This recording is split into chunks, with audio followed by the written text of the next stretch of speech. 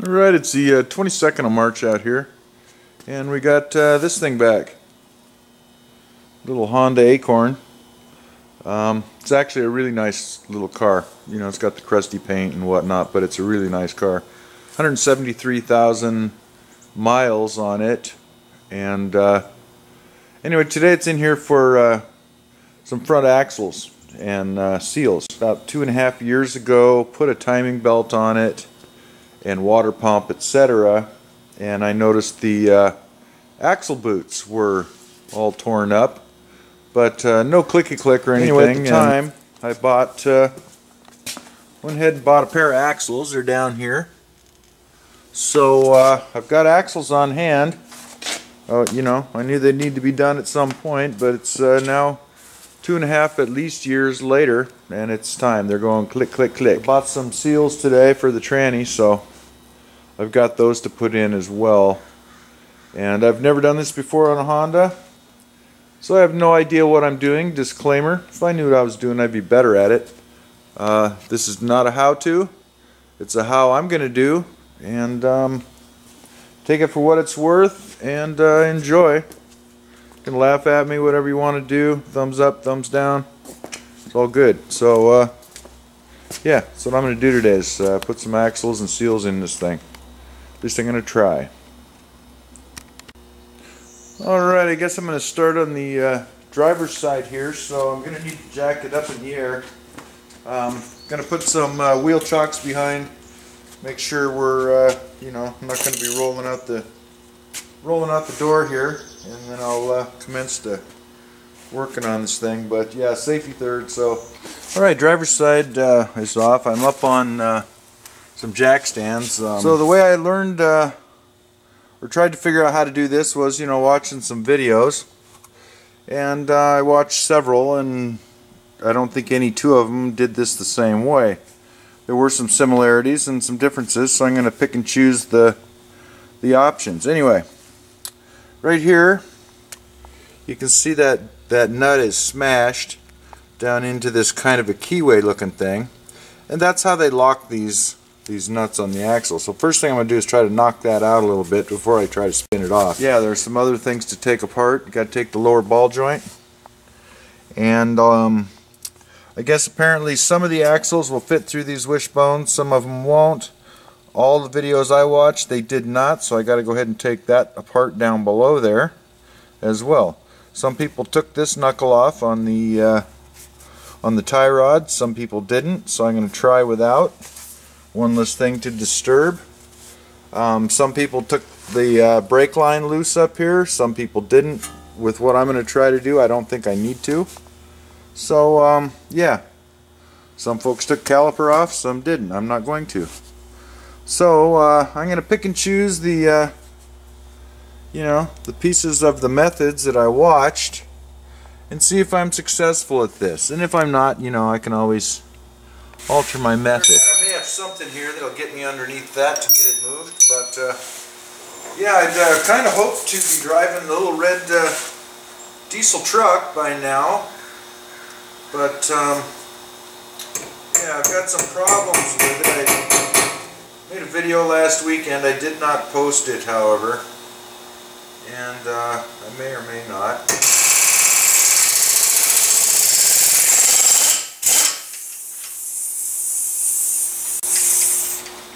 So that's what I'm going to do. Alright, I ought to have what I need here. Some 17s and alternatively oriented side cutters. These guys. And yeah, so I'm going to go ahead and take the lower ball joint loose first. Cotter pin, and I'll make a pile right in here where I won't kick it. Okay. Huh. Wow. Yeah, all this stuff looks pretty good under here. All the bushings, all that kind of monkey business. Look pretty nice. I'm pleased. We did the EGR passage a while back, cleaned it out, and I got some thumbs down on that. People didn't like what I did, but that's alright. We passed emissions and the check engine light has not returned. So apparently we did what it needed to fix the issue. So I'm happy about that. Seems a lot of keyboard jockeys know better than the people that actually have greasy hands. But that's okay. One thing I do know about my experience, even though, you know, I don't really know anything, is that I have never paid a mechanic to work on any of my cars. So that's a, you know, that's a pretty good thing to say when you've been driving for well over 40 years and you've never had to pay anybody to work on your shit. Excuse that language, but yeah. Alright, the ball joint, I got the nut off. Now I'm going to take this wishbone thing out of here.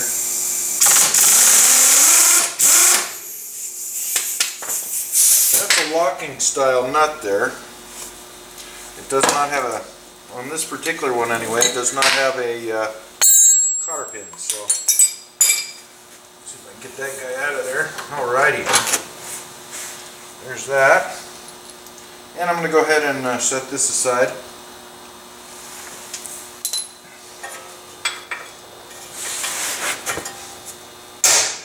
Nice. Alright, a little wedgie action and a couple taps. And pop that guy loose. Go ahead and take this little castle nut off. Put it in the pile. Yeah, theoretically now I can take this all apart, but we're going to have to wait and see. I know that there was another tool they were using. Okay. There we go. Just kind of hold that back out of the way. There we go. Just pop it loose. Inside there, what you have on the splines is a little round snap ring kind of deal, and that's what you're popping loose there when you do that. So now we're going to go back out of here and pull this axle out of the hole, grab the new one out of the box, and make sure it's the correct one before I put this back. Alright, we can see what's going on here.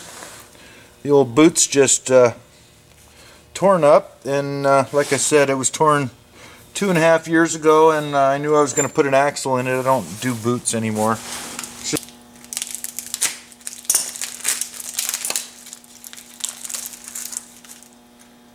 Alright, actually that looks like a fairly decent part. Nice, okay. So, looking like they'll work. So, yeah, that's what we got going on there. So I'm going to go ahead now and go up in that tranny, and I'm going to replace the seal that goes right here. I went and bought a pair of seals today. They are different side to side, so I'll have to make sure I replace the correct one. Yeah, you can see the difference there. But the one here is the one that is like the one I pulled out, so that'll be the one I put in on this side. And yeah, I was trying to figure out how I was going to put this seal in. It's got this lip that sticks outward, and you want to push on the edge, you know, the collar of this. And I don't have a socket large enough to fit down over that, and I don't want to, you know, take a chance on smashing this and whatnot. So I was digging through some tools I had. I have a drawer full of what I call odd tools, and I had these things from many years ago, and what they are is seal installers, and it just happens to be the one I need for this one right here. So yeah, that's how I will install that. And then you see it's got a little indent here, and that is for this item here, which fits right down in there. and that's how you go tappy tap to get it in. So I'm going to go ahead and get this started and tappy tap. Quick note, with this guy here, no tappy tap required. You can just basically just kind of push it in. It's pretty nice, and it's in flush, and I'm a happy guy. Alright, the way I'm lubing the end of this axle up to put it in the transmission, I took just a tiny bit of grease and put on this little snap ring thing here. Just enough basically to hold it centered when I slip it in there to click into place.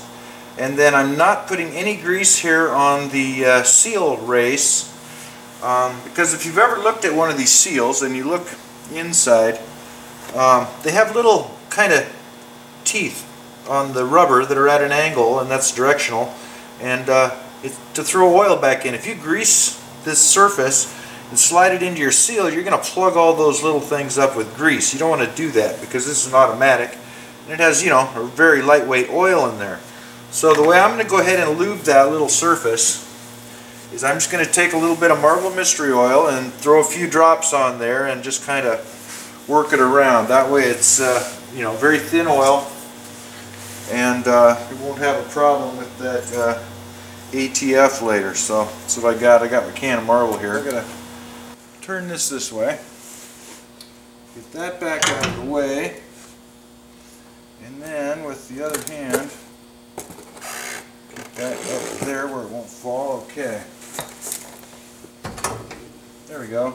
See, I got this wishbone over out of the way. I'm not putting stress on this hose here, so we're in good shape there.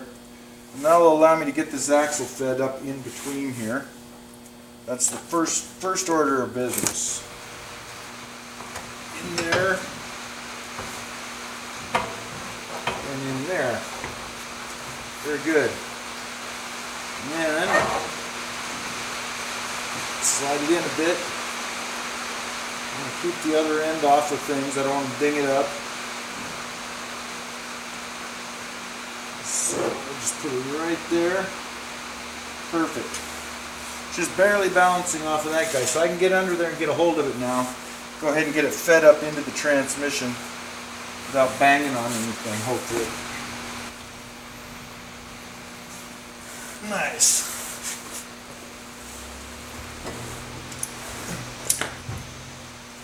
There it is. Okay. That's in, and it doesn't want to pull back out, so my little snap ring snapped.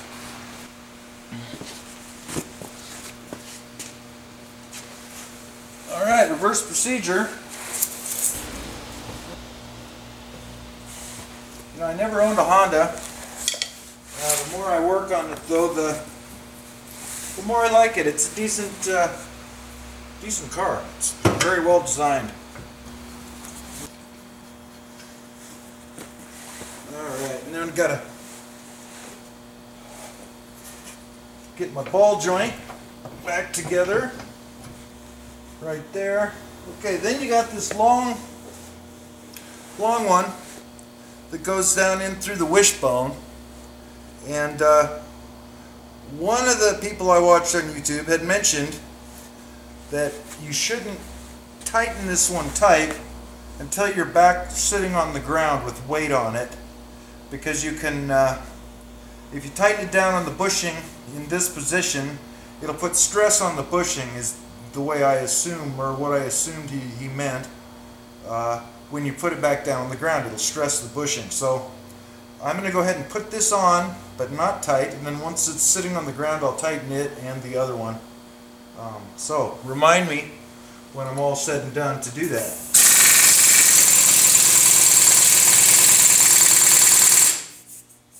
Calling that tight enough. That's going to be my weapon of choice on this guy. I don't want to use like a chisel and cut it. I just want to kind of put a dent down there.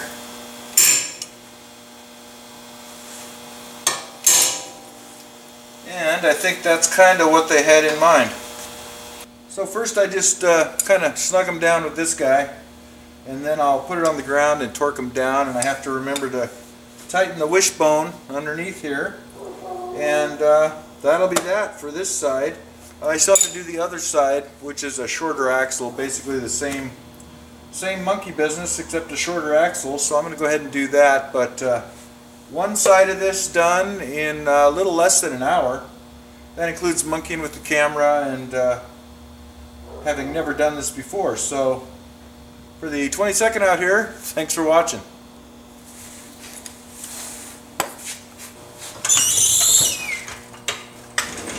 Snug the old wishbone down.